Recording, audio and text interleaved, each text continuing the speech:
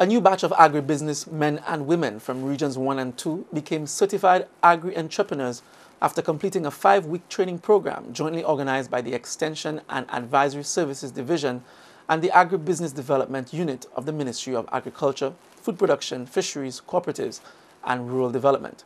The certification exercises formed part of an ongoing program for the agriculture sector designed to equip farmers with the entrepreneurial skills needed to enter the world of competition. The whole idea is to build a new farmer. How do you build a new farmer? You build a new farmer by giving that new farmer new information, new opportunities for development, new opportunities to begin to think critically as to how we could improve our agriculture enterprises. You know, a lot of people very often look down on agriculture, but I don't think you would look down on a botanist, a horticulturist, a veterinarian, or any one of those scientists that make agriculture what it is today. It is one thing that you look down on a producer and you think that the producer is at the end of the chain, but someone has to do the production, right? And you're looking at a person who's also a producer. And so we are really, really proud that you have taken time off of your busy schedule to come here and to allow yourself to be taught these principles. The training programs cover subject areas in agribusiness development, pest and disease management, and record keeping, among others. The training seeks to get all farmers certified so that they are better able to manage their farms and supply a better quality product to the market. You are required now to go back to your farms and look at the standards that have been established, look at the conditions that are required in order for you to be a fully certified farmer.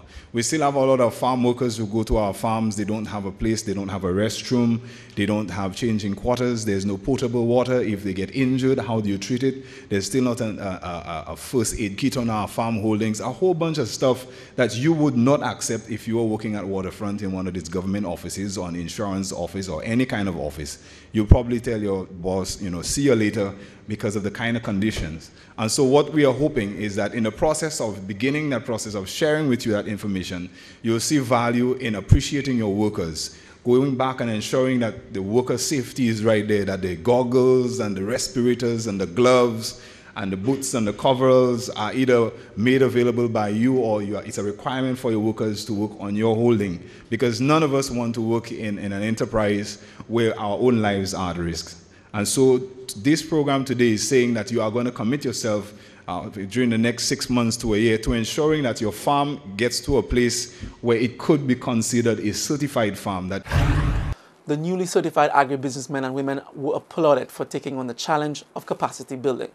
The new graduates were reminded of the important role which they play in feeding the nation and in bringing food security to the local economy. When I look in front of me here, I feel so proud to see there's a mixture of mature and young people. We need to start taking things serious. A lot of things people said that could not be done, we have proved with the collaboration of the Ministry of Agriculture, CFL, Renwick and Company, all the main players in the agricultural sector. We proved that go on the supermarket shelves now and tell me what you see. When we started that journey, that wasn't what there. I'm not the one who do it. I may be part of it. But now you see, soon you'll see broccoli, cauliflower, a lot of that will be from St. Lucia. You see carrots, you see peppers, and I could go on and on. We didn't used to do those things. But people, I want to tell you the times are changing. Gone are the days where our colonial masters used to tell us you do not need to grow food. We learn now, we are getting sick because we are not eating healthy. Right? We need food to survive, and we cannot depend on other people to do it for us. They were also encouraged to use the certification program as a springboard to propel their businesses and the agriculture sector in the right direction. You all are the ones who feed the nation. I want to see you now start taking that more serious. Look at yourself as a business person, because that's who you are. You are a business person. And a lot of times, we come to you the last, and that's not the right way. Right? But you have to take responsibility. You have to stand and be counted. Because at the end of the day, the skills you learn have to reflect in the products you supply to the market. Too often, I see persons do everything wrong at the point of when they're ready to harvest that crop that they have nurtured for 3 months or 6 weeks. And then what? They find it's not profitable. Why? Because we did all the wrong things. Just about 2 weeks ago, we had to send a gentleman back with all his pineapples. Why?